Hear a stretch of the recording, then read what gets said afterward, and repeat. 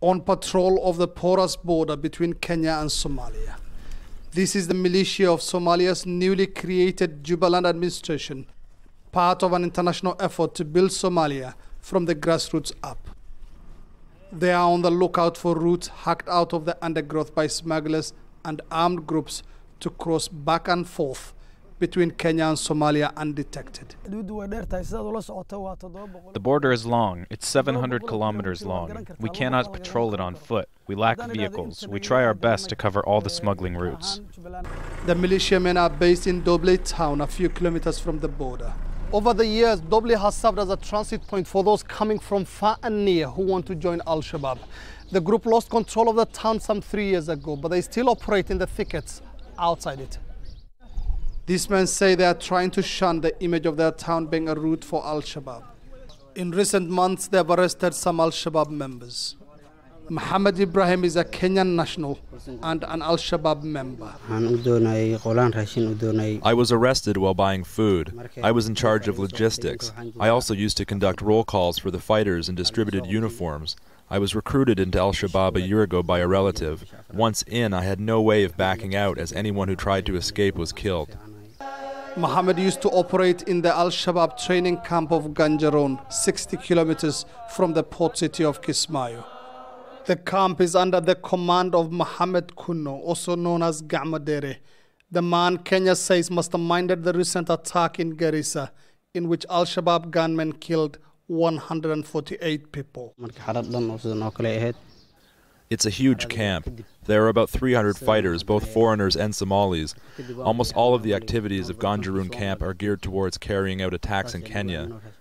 We also met 2 Tanzanian youth arrested while on their way to join al-Shabaab. Juma Bakari and Khalid Shaban are from the central Tanzanian province of Singida. We were heading to Barawe when we were arrested. We were given a map by our recruiter and the names of the cities we were to pass through to get to our destination. We had run out of funds and decided to go on foot once we entered Somalia. For now, the Kenyan trained and equipped Jubaland troops celebrate their modest gains.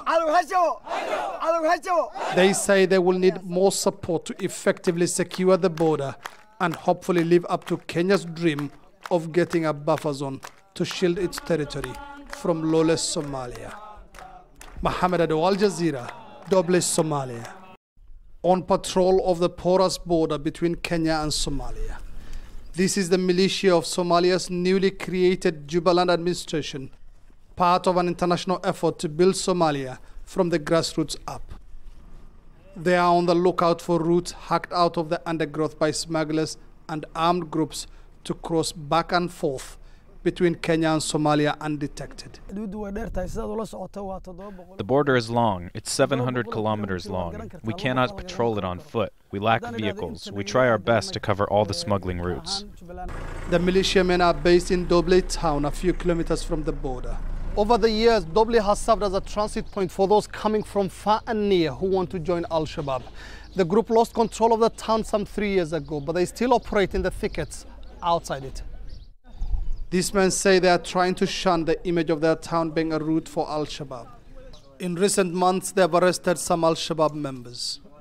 Muhammad Ibrahim is a Kenyan national and an al-Shabaab member. I was arrested while buying food. I was in charge of logistics. I also used to conduct roll calls for the fighters and distributed uniforms.